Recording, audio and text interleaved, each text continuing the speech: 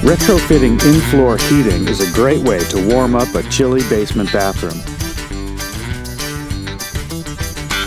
But unless you have insulation under the heating system, your customers are going to spend a fat stack of Benjies heating the earth every month. To keep the heat where you want it, cut out the slab before installing the heating system. Dig deep enough to allow for gravel, insulation, and a slab on top.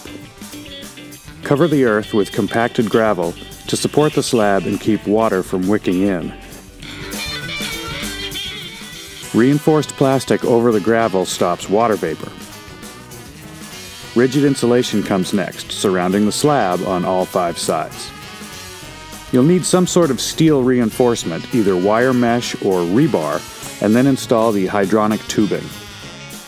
Pour the slab over the tubing, let it cure, and cover the whole assembly with flooring. And be confident that your customers' Benjies will stay in the bank.